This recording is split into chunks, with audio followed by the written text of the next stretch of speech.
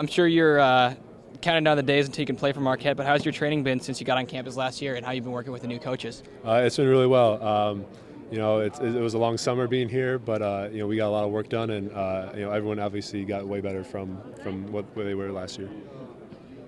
You're the tallest guy on the roster. How will you handle the pressure of being the guy that holds down the center spot once you become eligible? Just keeping it simple. We're putting a lot of new defensive stuff and a lot of new offensive stuff. So as long as everyone does their job, it should work out fine. Which player or coach has helped you the most get into the new system and get integrated with the team since you've been here?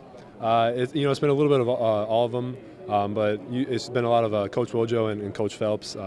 Coach Phelps works a lot with the big guys, and Coach Wojo worked a lot with big guys at Duke, so he has experience with that too. How refreshing is it to play for a staff that's been in your shoes as a college player before? It's really nice. They know how our bodies feel all the time. And sometimes they're in the training room more than we are because after they get done playing. So that's a pretty funny sight.